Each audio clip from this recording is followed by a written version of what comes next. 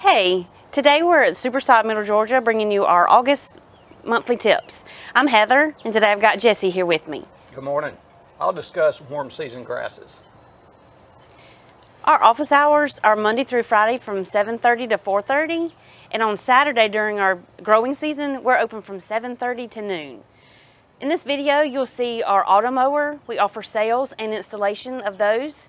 We also offer our soil cube, level mix, fertilizer, and seed. Stop by our office to see those products and pick up what you need. I'll leave it with Jesse here now. Thank you, Heather. So warm season grasses. Our warm season grasses include Bermuda, centipede, zoysia. You should be enjoying your lawn right now. The summer heat has it growing strong. If you've got a few bare spots, no worries. You can come pick up one of our bare spot erasers, which includes turf and soil, or you can just simply pick up a single roll. Our single rolls covers about 10 square feet. A few things to remember and to be mindful of right now. First, August is your last month to fertilize your warm season grass. Bermudas, we want to go at it with a 16-4-8, zoysia, a 5-10-30. One other thing to be extremely mindful of right now is the armyworms. Armyworms. They are on the move. So you can get more details on our website. That would be highly recommended. Next month, it'll be time to start our pre-emergence, but there'll be more to come on that next month. Mowing height is critical. You need to make sure you mow your warm season grass at its recommended height and mow on a regular schedule. Now I'd like to turn it over to Brandon. He's going to go over some cool season grass. Thanks, Jesse. Hey guys, thanks for tuning in today. Just want to go over a few tips, best practices for cool season turf grass. Although cool season turf grasses like elite tall fescue don't survive here in Middle Georgia. It's in the mid-90s today, going to be extremely hot. So for those that are wondering if you can grow cool season turf grasses in Middle Georgia, that's a big no-no, but we do have some great warm season turf grasses that'll do great here for you. So let's move into some do's and don'ts. A lot of these you've already heard if you tuned in last month. So we'll go over the don'ts first. So we don't want to fertilize, we don't want to plant any seed, we don't want to overseed, and we don't want to plant any sod.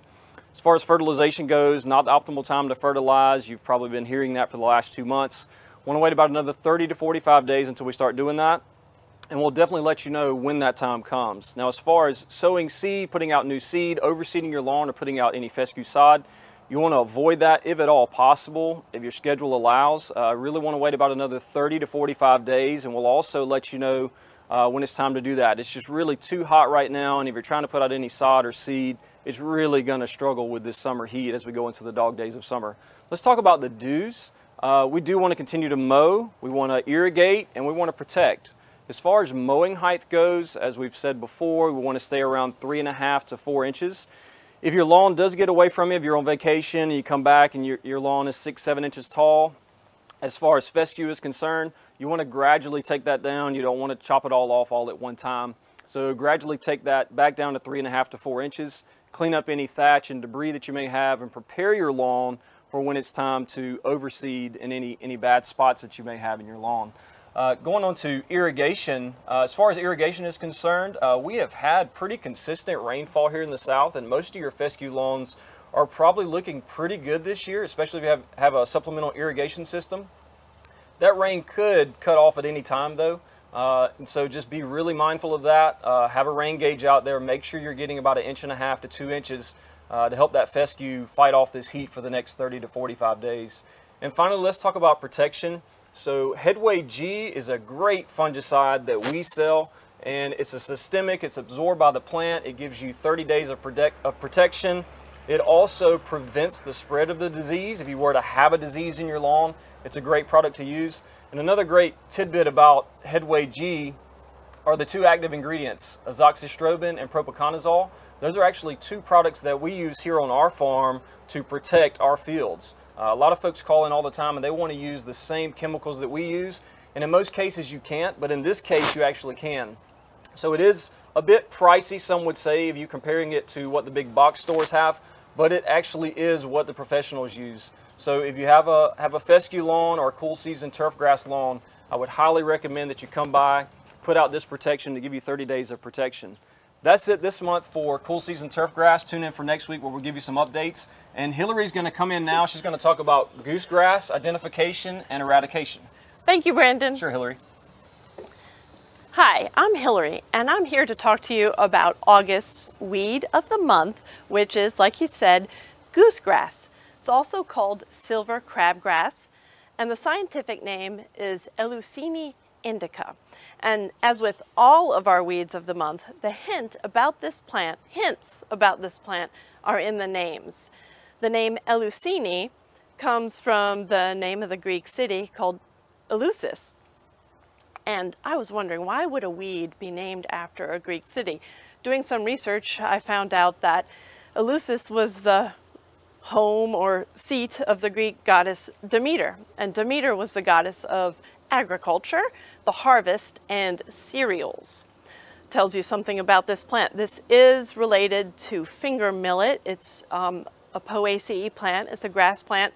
It is technically edible.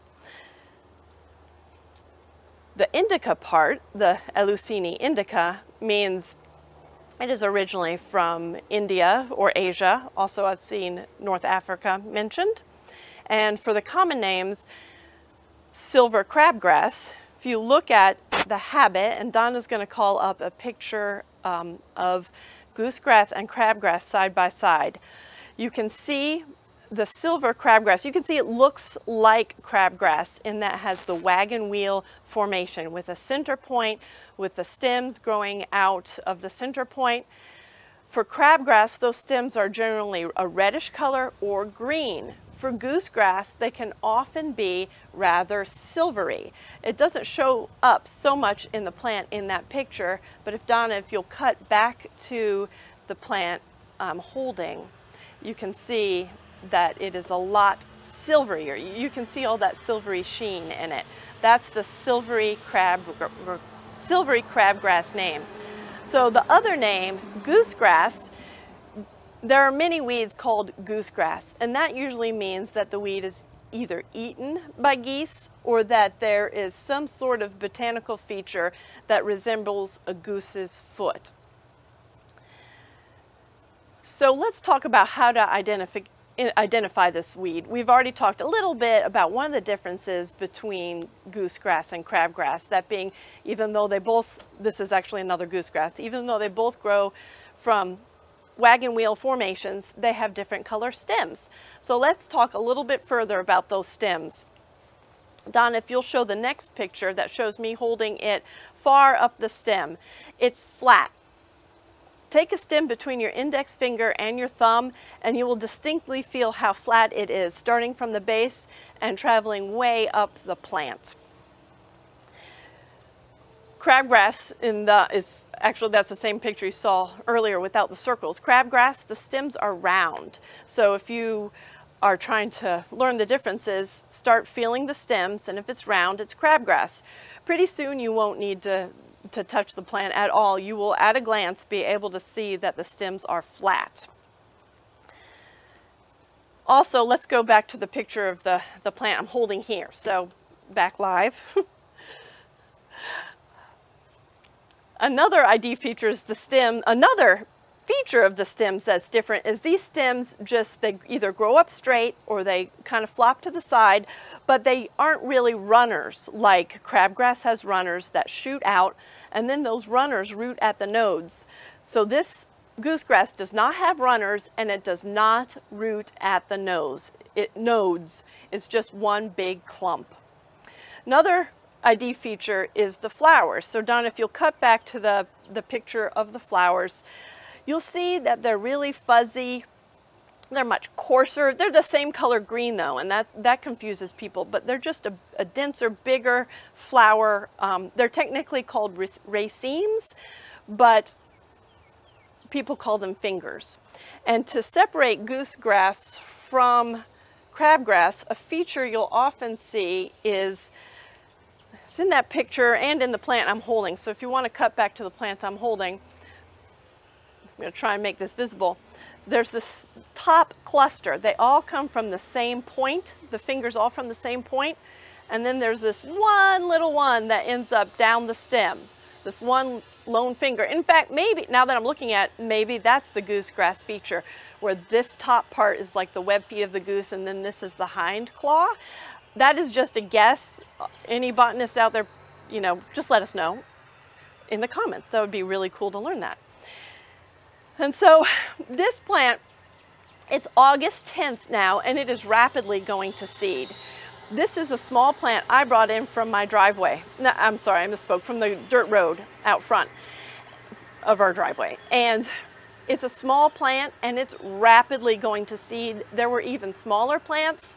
So as the day shortens, as the light shortens, it's producing all these seeds. And I was reading that it can produce an average of 40,000 seeds per plant. That is a terrifying amount of seeds.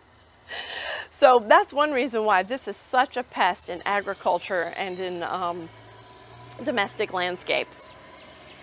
This is why it's kind of a notorious plant. So let's talk a little bit more about the life cycle of this plant, or the life cycle of it. It's an annual.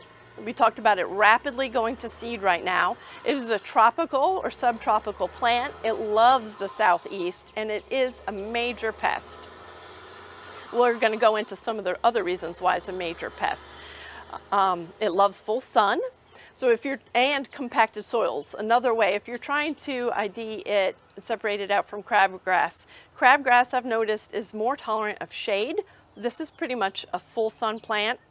And it loves compacted soils. Like I mentioned, it was growing in the dirt road outside our house. The mailman drives over it every day. And it's fine. This is probably one he was driving over. It grows in cracks of sidewalks. It grows in compacted sites. Like all the weeds we've discussed, it follows human activity around. It loves the disturbed soils. It loves agriculture. It's going to grow in those tilled fields. And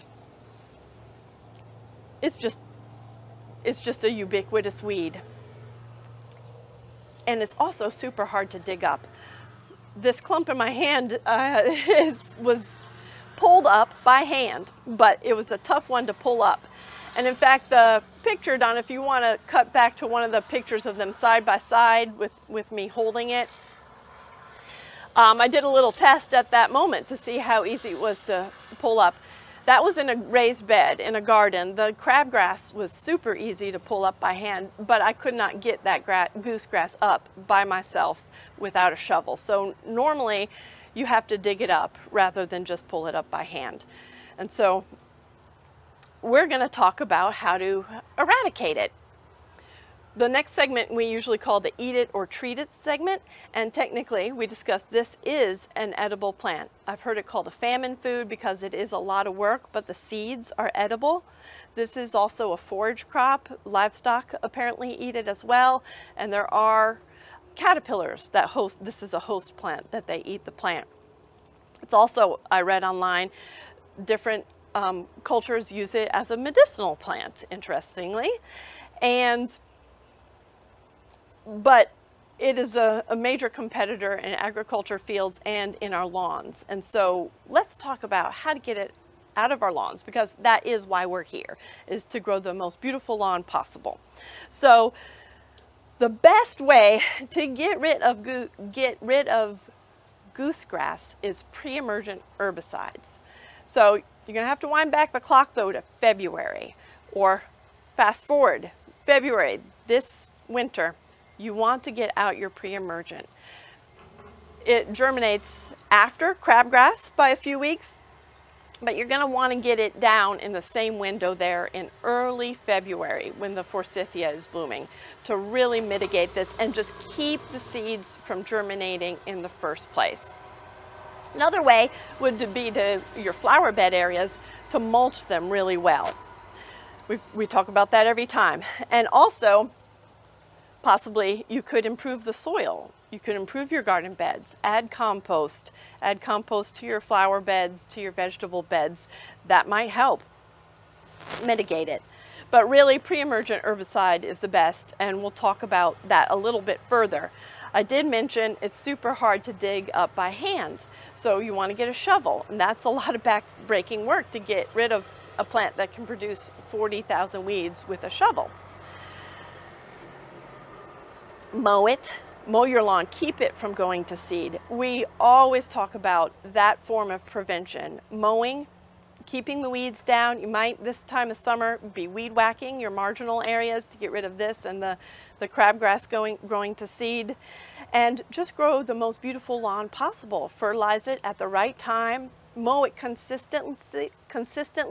That consistent mowing will help, especially a lawn like zoysias, Bermudas, and centipede be really dense and thick, and just get those runners filling in the bare spots, or come by and get rolls of sod for us. If you just have a couple bare spots, we can help you with that. Get the cover on that ground so the weeds don't germinate there. And so the final method we talk about is the post-emergent, how to treat weeds that are there. This is a toughie. This is one of the toughest. It is showing Roundup resistance. So some people with lawns that there's nothing else to spray it, and they're willing to have a bare spot, you can't necessarily rely on just spraying it out with a glyphosate product and for it to grow back in. You're going to want to dig it out with a shovel and then get that lawn growing in good again. Tenacity works on this, but only in centipede and tall fescue lawns. Tenacity is not labeled as safe for zoysia and Bermuda. So we're back at that cycle of what do you do? How do you treat it? Quincept that we sell does not work to kill out this plant. For the average homeowner who does not have a landscaping license or a pesticide applicator's license, you're going to have to hire a pro. If you have not gotten down your pre-emergent, if you're not mowing, you've got an outbreak and you want it treated, you're going to have to call a landscaper who's licensed to treat it with a chemical product on your lawn. So we think, though, we've given you some other good solutions, good ideas of really how to get this under control, and all is not lost. I tell people, please be patient. Sometimes it takes a couple of years to turn around a lawn and get it filled in, and once you have it fertilized, and really get rid of those weed populations and have that dense lawn you want anyway. So with that, that's a wrap for August's Sweet of the Month. And we hope you all come back next month for September's lawn tips. Thank you.